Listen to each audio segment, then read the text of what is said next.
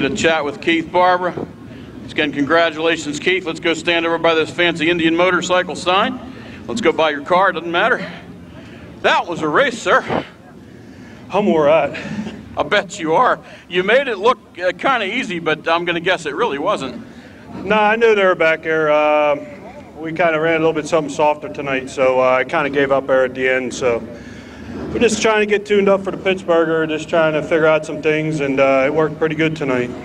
Talked to Colton Flinner last week when he won his first super late race, and a pretty big motivator for you is having a mirror full of Alex Ferree and some of these other guys pushing you around the track. I was getting signals. I knew somebody was back there, and he was giving me the signal to go up high. And there's only one guy that runs a high side like he does, and he's really fast up on the high side. So I was getting a little bit worried there the last couple laps. Talk about who makes this car go fast for you. Masterbuilt, Billy and Tater down at Masterbuilt, Greg Fisher, my dad, Ben 10, my mom, my cousin, my uncle, Wally does my bodies, Dumbhoff race engines, never overheated tonight. We're pretty much so flat-footing it around here tonight, so the motor held up good. It's got a lot of laps on it, so hats off to them. Pittsburgher in a couple of weeks. You're going to be ready for that one?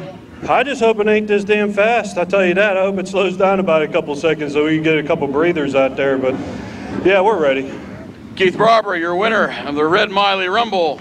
Big cardboard check for Keith. Congratulations around.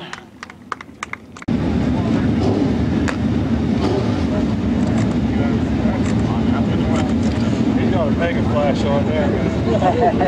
Yeah, it's like. He jumped up off the bug right. That's why he came to this track from him and today, 2017. Congratulations to Keith on a great run and a great race. How you want to red, and more importantly, you're supported by all these lap sponsors. Fast as everyone.